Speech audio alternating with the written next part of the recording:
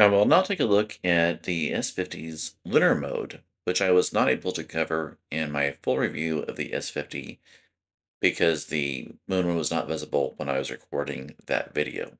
Go into the Lunar mode, and very similar to the solar mode, it will automatically locate the moon for you. You can see in this case, the initial view of the moon is overexposed, so I am reducing the brightness to improve the quality of the image so we can see more surface detail.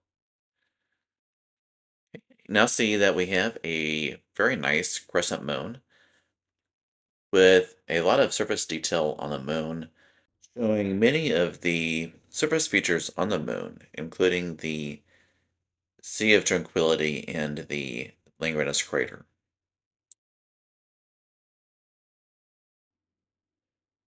I will now take another look at the S50's planetary mode, this time taking a look at Saturn.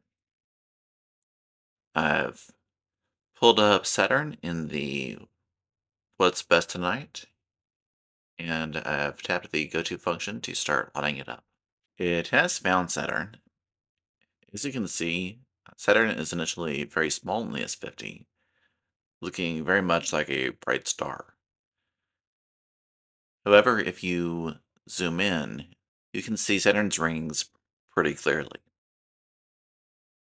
I'm adjusting the brightness to get a better view. I will say I actually recorded this video prior to the most recent update 1.13, which added the built-in zoom features for planetary mode. However, what you would get in a 4x zoom on Saturn should look pretty similar to this. Thank you for watching my video. Please like and subscribe.